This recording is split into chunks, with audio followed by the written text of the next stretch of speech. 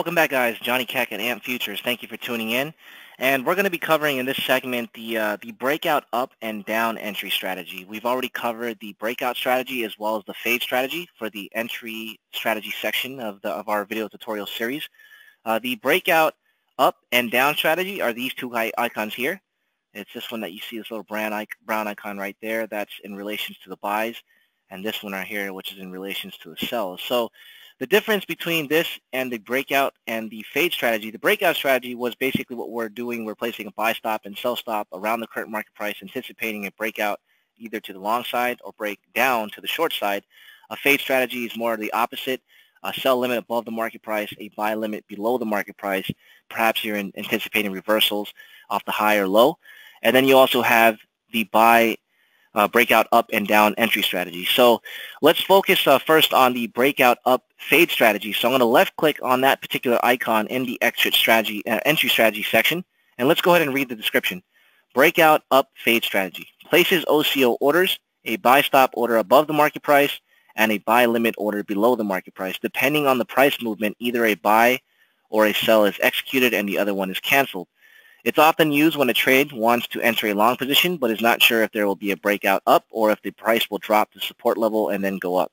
So this is pretty much, if you're looking at the description, it looks a little strange. I know it says either a buy or sell is executed, but in this particular strategy, what we're actually doing is we're placing a buy stop order above the market price and a buy limit order below the market price. So it's simply just focusing on long entry positions only. All right, so let's go ahead and right click on the strategy. We're going to go to edit. And you'll notice very similar to the previous entry strategies that we've already demonstrated, the parameters in terms of how to set the values are going to be exactly the same, whether you want to do it in ticks based off last trade price or percentages. All right, okay, so again, if you set the values based on ticks or percentages from using these options here, this will always be based off last trade price. All right, and then if you decide to use direct price option, then you just simply type in the price.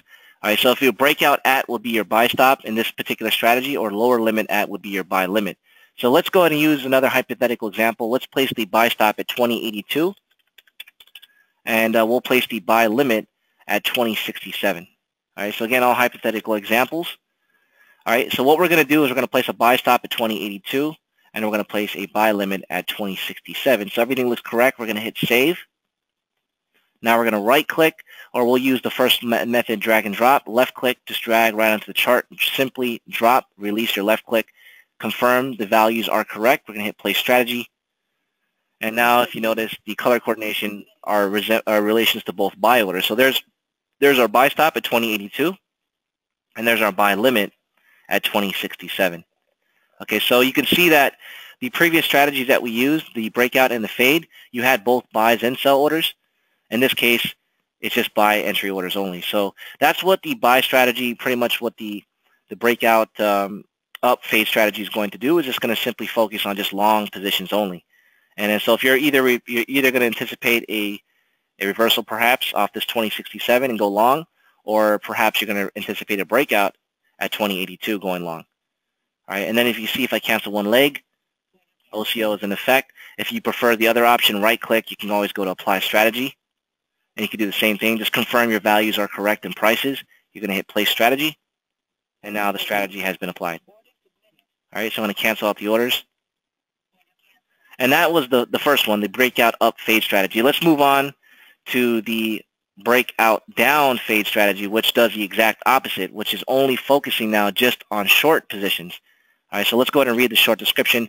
Breakout down fade strategy places OCO orders, a sell limit order above the market price and a sell stop order below the market price. Depending on the price movement, either a buy or sell is executed and the other one is canceled. It's often used when a trade wants to enter a short position but is not sure if there will be a breakout down or if the price will rise to resistance level and then go down. Okay, so we're going to right click on the strategy, go to edit. Same exact procedure, no difference. We're just going to set the values here. So let's do the sell limit at 2082. We'll use the same price examples, and we'll place the sell stop at 2067. All right, so again, same concept. If you want to use the tick values, you can do that. Percentages if you prefer that method. If not, you can always use the direct price option instead. So let me go ahead and set those values just once more. 2082 was going to be our sell limit, and our sell stop is going to be at 2067. All right, we're going to save those settings, Now we're going to take the left click of the strategy itself, drag it onto the chart while holding down the left click, and now release the left click. Confirm the parameters, they look correct. Place strategy. And now if you notice, instead of buy orders, they're now sell orders. So there's our sell limit at 2082, and there's our sell stop at 2067. Okay, so you're either anticipating a potential reversal off 2082 to go short, or you're anticipating a breakout through 2067 there. All right, so you can see that's the difference between the breakout down strategy, is you're just focusing specifically on short positions, versus the breakout up strategy is focusing specifically on long positions only. And that concludes the two strategies that are left. The other icons here, the stop and the limit, let me just cover those very quickly since they are very straightforward.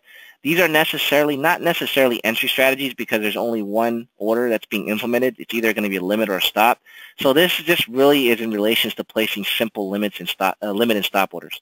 All right, so it's not really an advanced strategy. It's just, for example, if you just want to get into a position using a stop order, or you want to get into a position using a regular limit order, but you don't want to have any OCO entry order applied, the limit and stop is just simply a basic order type that you can use under place order under the entry strategy section within MultiCharts.net.